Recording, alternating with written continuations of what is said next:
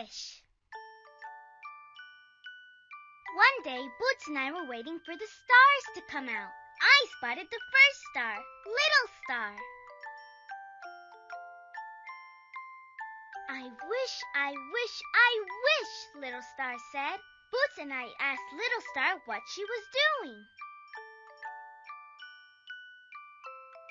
Little Star was wishing for a best friend. Boots and I told her we would find her one. First, we went to ask Isa if she wanted to be Little Star's best friend. Isa wanted to be the star's best friend, but Little Star stays up too late. Isa wakes up early to water her flowers. Then we thought Mommy Bugga Bugga would be a great best friend for Little Star.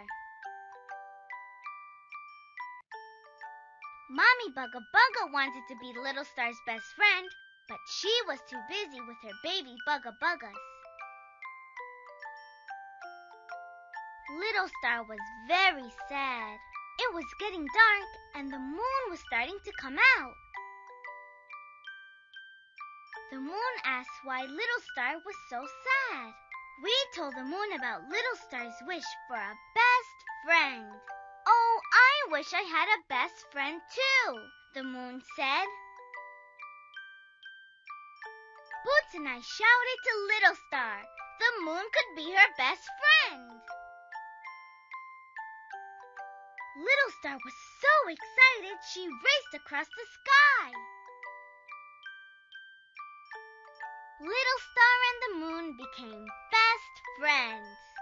Little Star was so happy her wish came true that she wanted to help others with their wishes.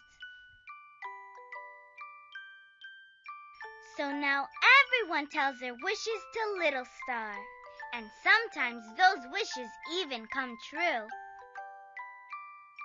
The end.